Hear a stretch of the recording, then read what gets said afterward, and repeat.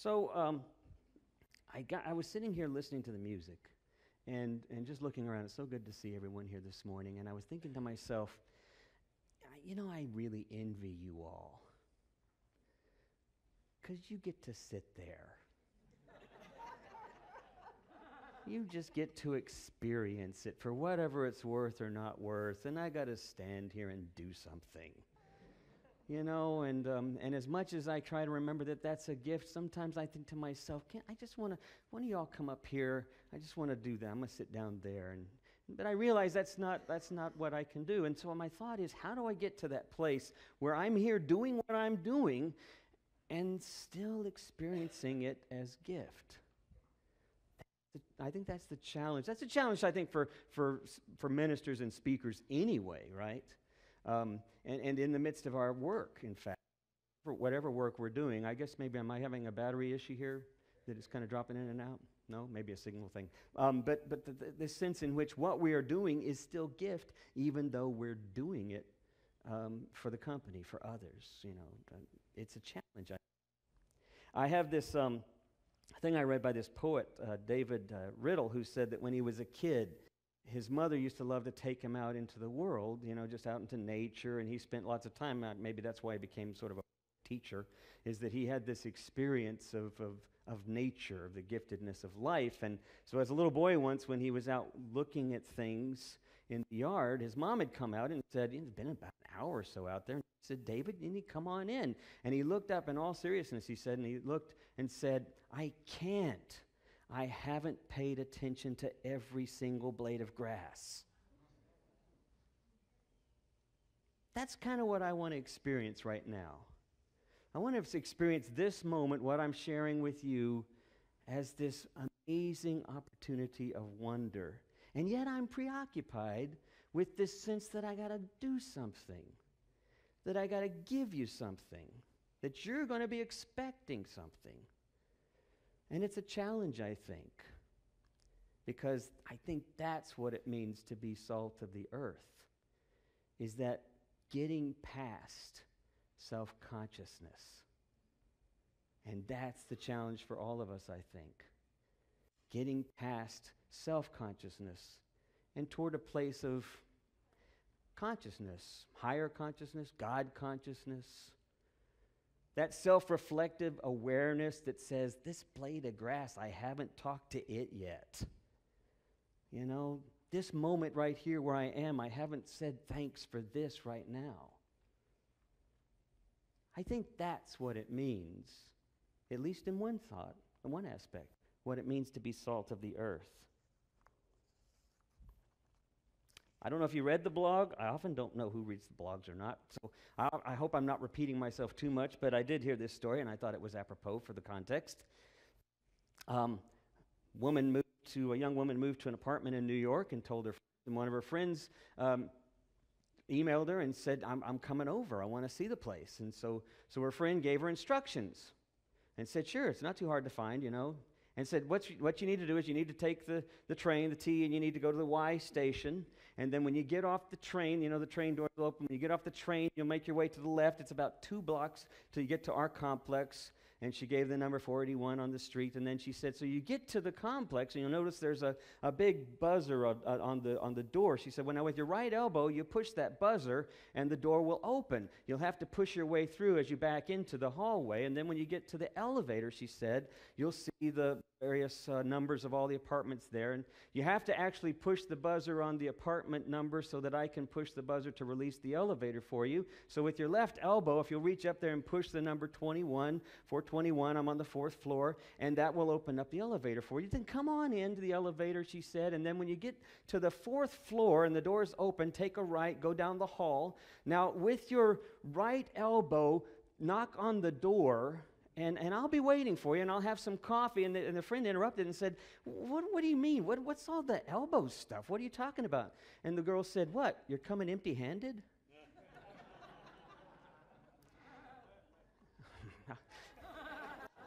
He's better than the first service. Okay, I'll give you that. It's a joke. I don't like to tell him too often. But it actually sort of made sense to me. because as I think about what Jesus was saying, when I think about this text, we often debate in the scholars debate about, well, what was the actual historical sayings of Jesus, what weren't the historical sayings, what sayings were sort of rooted in the communities in which those Gospels arose, and they were written 30 to 60 years, the Gospel of John written almost 100 years or so after Jesus. So there's this debate about these things, but this is one of those sayings that finds its way in all of the Gospels. At the very least, if it were part of the worship communities, it was a part of their ritual to say this thing. You are the salt of the earth. You are the light of the world. And it follows right after, in Matthew, it follows right after the Beatitudes, which is particularly kind of profound in the context of what the Beatitudes were all about. So there's this saying, you're the light of the world, you're the salt of the earth. And the first thought I want you to go away, I want you to think about before as you leave here, is this idea that we don't come into our moments empty-handed. We never come into our encounters, our moments, even now, empty-handed. We're always carrying something. And I think this particular passage is telling us one of two things, because I'm not real sure, honestly. It could be saying one of two things. It could be saying as a mandate that we're being commanded, mandated, commissioned, go into the world to be salt to the earth, to be light. That's how I always heard it, honestly. That's how I always heard it as a seminarian. So I always used to preach it, go into the world, be light of the world. Go into the world, be salt of the world, salt of the earth. I'm thinking different now. And I hope you don't mind that that's okay to do. That's okay to think differently. It's okay to change your mind after a while. I'm now wondering if it's not an affirmation. If it's not the community saying, we're salt of the earth. We're light of the world. Think about that as opposed to telling you you need to go be, but instead reminding you, did you know you are? But have you forgotten? Have we forgotten that? I think we do. I think we do forget it because I think we suffer from something that basically, last week I talked about the sign we wear, right? Love me. I think we suffer from this challenge of self-consciousness versus consciousness. This challenge of trying to see that we have a bigger place, a bigger connection with the world. Our essence is like salt. So you think about salt. Salt's important, right? It's the number one trace element. It's the most prominent trace element in all the cells of our body, more than any other element. We're made of salt. It's the essence of our origins. You go back to the beginning of evolution and coming out of the ocean, the salty ocean. We're part of that reality. It's part of our substance in terms of what we need to survive. It's part of in the Old Testament and the New Testament times, it's part of the very nature of life. Salt was a preservative. Salt was the way that you kept things fresh that you could eat. Salt was essential in all. It was even traded as money. It was used as coinage. Salt was significant. For Jesus to say, you're the salt of the earth, was to say something pretty important. Nowadays, it's about 3% of what flavoring what we eat is about 3% the use of salt. The rest of it's split between chemical testing and road covering, for ice and such. But for actual eating, it's a very small percentage. And yet still it reminds us it is something at the core of who we are. So for the first thing I want you to think of is we're never ever re-entering our moments empty-handed. Speaking, we're always carrying something. But the challenge, I think, is for us to be thinking in terms of, are we carrying something self-consciously? Or are we carrying consciously? And that's a challenge, I think, because if it's who we are at our core, how do we get there when we're so preoccupied with everything else we want to be? I'll say that again. If our essence is of God, of the stars, of all of life, of the very creator of life, if that's of our essence, then, yeah, you're noticing it, right? Yeah, So then, how is it?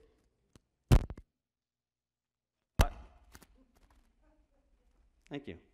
How is it then that we get to that place where we actually can acknowledge our essence? Because we're so caught up in self-consciousness. Now, by that, I want you to understand what I'm talking about. I'm not necessarily saying that you're self-conscious and like you feel bad about yourself. That's one form of self-consciousness. That's one form of narcissism. But sometimes we're also overly proud of ourselves. Sometimes we're pretty caught up in how impressive we are. Self-consciousness can be such a destructive force on all sides. When I was in social work at UT, one of our professors spent a class dealing with this, and it was one of the most awkward experiences that I'd ever done. And I'm going to invite you to do this later when you get home. Okay? It's a really mystical experience. You can do it in your bathroom, and you can do it in front of a mirror. And what she had us do, I don't know if you've ever done this, what she had us do was she said, go home, stand in front of the mirror. She said, bathroom's kind of a nice place. You need to go somewhere where you can be private and won't be interrupted. And I want you to stare in the mirror. You ever done this? Yeah? Stare in the mirror until you get past what you see. Until you get past what you think you wished you saw. Until you get past what you think you ought to see. Until you get past all of these self-conscious things that you hear. Just keep staring. And then keep staring past that. And at some point, she said, you're going to feel yourself let go. Like for just a moment, you got lost. Like you don't know who's in the mirror. And then you'll catch yourself. But if you're being present to it, she said, you might do what I did the first time that happened. And I giggled. It took me by such surprise, she said, that I just kind of laughed. And then it was back. There it was, the wrinkles, the eyes, the balding. You know, she said, there it was, all that different stuff that I keep worrying about. It's an amazing experience to be able to stand in front of the mirror and disappear for a moment. Something about being salt of the earth, I think, is this idea of disappearing. My wife, Linda, was telling me, she said the other day, she said, salt is, you like salt. And I said, well, I like a lot of salt on my food. She says, I know, because you're trying to taste the salt, but now you're not tasting the food. Right? Whenever you get something cooked, you go, needs more salt. You put the salt on it, what do you taste? The salt. She said, if it's really cooked well, and then she smiles like I do, you mix the salt in beforehand, just enough that you don't notice it's there. But without it, it wouldn't taste near the same. Being salt in the world has something to do with making a difference in the world and being invisible, which is a real challenge in our culture, right? I mean, we live in an entrepreneurial reality now. Everything's about the name you make. Everything's about the brand you establish. And it's so important that we can be identified for who and what we are so that people are clear about that. This whole idea of being so unself-conscious that we kind of disappear, essentially becoming nobody, doesn't sound very appealing. But at the very core of all of this branding and at the very core of all of this self-consciousness is, again, we're back to that sign again. If you get right down to the heart of it, I just want someone to love me, just want to be loved, just want to feel like I'm part of things, just want to belong. I remember at this workshop I was at in New Mexico, one of our writers there thought she was one of the most interesting people.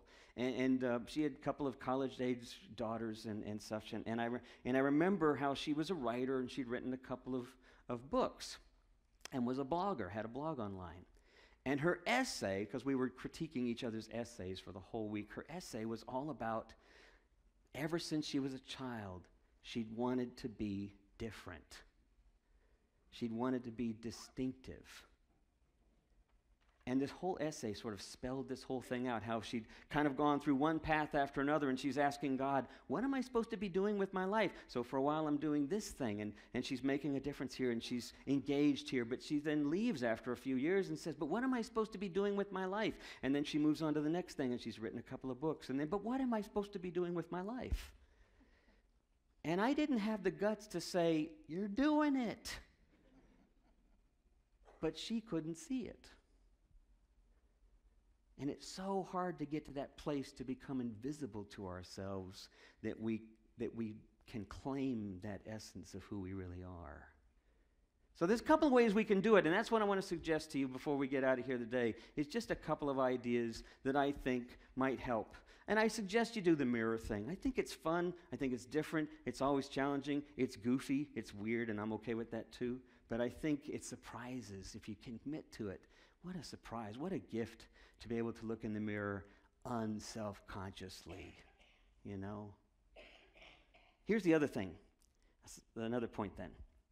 Last week, several of us went and saw this movie. Some of the improv group. We're going to start improv up again on September the 11th. We're going to do it all over, have a new group, and some of the repeats will come back. I hope you can join us. It'll be for 7 Sundays. But a bunch of us went to see this movie, Don't Think Twice. Anybody seen the movie? I know some of the improv group did, but it was over at the Modern Art Museum. It's in Dallas at the Angelica. I encourage you to go see it. I won't give away too much. But it's an interesting movie. Mike Birbiglia, Keegan-Michael Key. There's a bunch of actors and comedians who are part of this. And basically the premise is there's this improv group called The Commune. And they're performing every weekend, kind of like our 4-day weekend here in Fort Worth. And they've got the great crowds that are showing up, and they're doing wonderful stuff, and everybody's having a great time. There's 5 of them, I think, and so they all work together. You know, the concept of improv is this idea that you make one another look good. It's a team kind of effort. Well, on this one particular performance night, they got word from the agent that the theater was going to shut down in about a month. But they also got word that the Weekend Live, that was basically their version of Saturday Night Live, the Weekend Live production folks are in the audience. And as soon as they say it, Mike Birbiglia's character looks over at the Keegan-Michael Key character, and he says to him, don't showboat. And Keegan-Michael Key character says, why would I do that? I'm not going to do anything like that. And they said, don't showboat. And he said, no, of course not. Of course, they get out there. The routine goes a little bit flat. Suddenly, I keep saying his name wrong, but Keegan-Michael Key jumps out into the middle of the stage and starts doing his routine, kind of a ticket taker kind of routine from the late 19th century. And it's real hamish, and it's lots of fun and silly. And the audience is eating it up. And meanwhile, you look back at the other actors kind of force a smile on the side because they realize what's just happened. A perfect example of self-consciousness. And suddenly he steals the show, and everybody applauds, and they finish up the show by the end, and that's when things begin to fall apart. The rest of the show struggles with this issue. Showboating is that kind of struggle we have with who we're called to be in the world. It's that sense of desperation. The ideal of improv is that it's all about the group. It's all about everybody. You make each other look good. But what an ideal. Is it possible to keep that up? Is it possible to live by that ideal in a world like we have, where some of us don't want to outshine the others because maybe our career depends upon it, or maybe our self-esteem depends upon it? Is it really simply too idealistic to assume we could be in a world where we're trying to make others look good, where we're being salt in the world and being invisible? I'd like to say that it's quite possible. I'd like to say that that's what the kingdom of God is all about, but I also realize that it's very challenging. You know, my son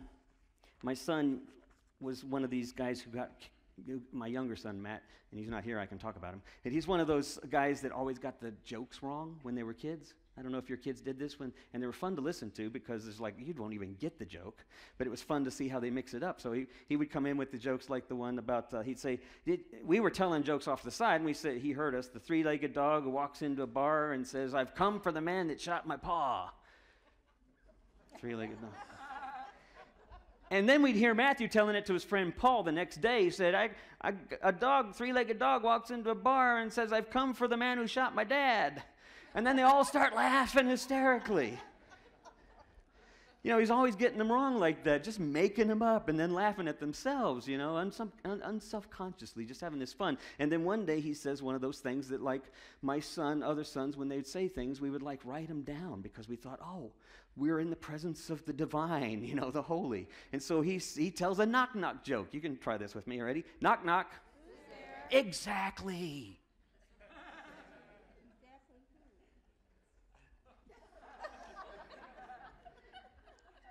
Who's there?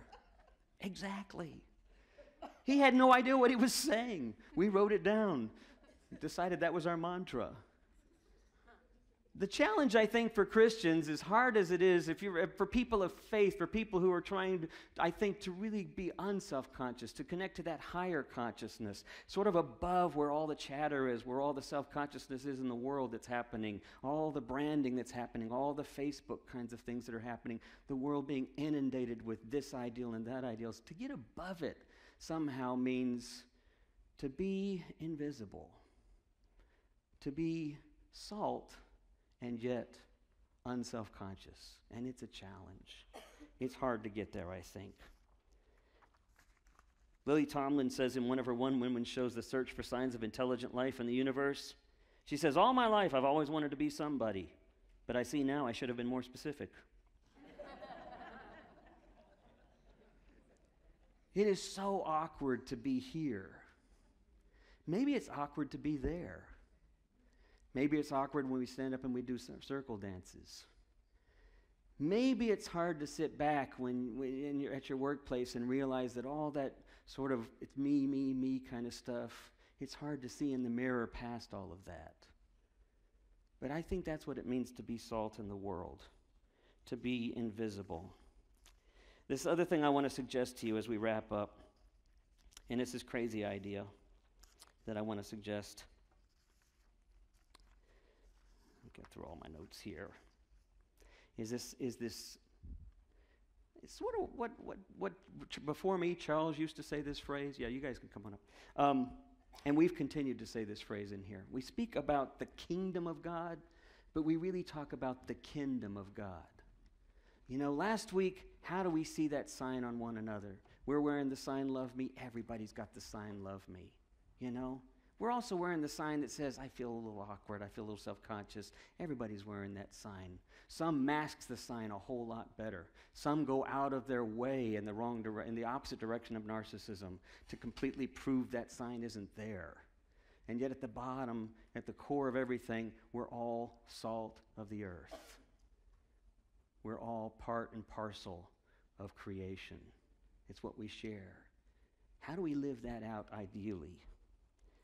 There's a scene at the very beginning of the movie that just, it continues to move me.